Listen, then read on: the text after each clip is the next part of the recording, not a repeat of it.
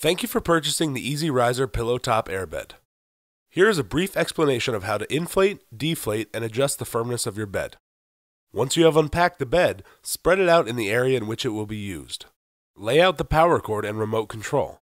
Plug in the bed, making sure that the air release valve is closed. Press the inflate button and hold it down while the bed inflates. The bed is full of air in approximately 2 minutes.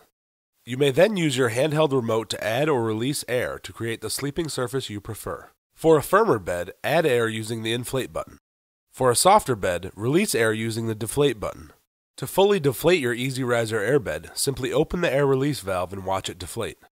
To store your bed, leave the quick release valve open, unplug the bed, and wrap up the power wire and remote control. Lay the nylon bag at the end of the mattress that has the open quick release valve. Fold the mattress lengthwise into segments that are narrower than the length of the storage bag. Pressing as much residual air out of the bed as you can, roll the mattress up. Note that taking your time and doing this slowly will yield better results. Once you are finished rolling up the bed, place it in the handy storage bag and cinch the cord. Now your Easy Riser bed is ready to use the next time you have sleepover company.